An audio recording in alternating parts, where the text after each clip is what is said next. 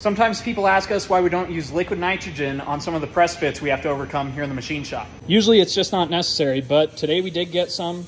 So I called in our resident expert on thermal expansion. So what's your credentials? I have a BS in Industrial Technology, Oregon State University, 1980. And they taught you a lot about thermal expansion? Oh, I'm sure they did. I don't remember any of it, but I'm sure they taught it. I measure this valve guide.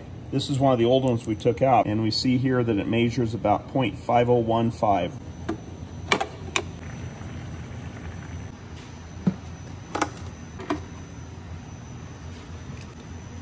Now that that has been soaking in the liquid nitrogen, it measures 499.8, not quite 500. Okay, so we gained almost 0.02 of an inch on the overall diameter by cooling that in the liquid nitrogen.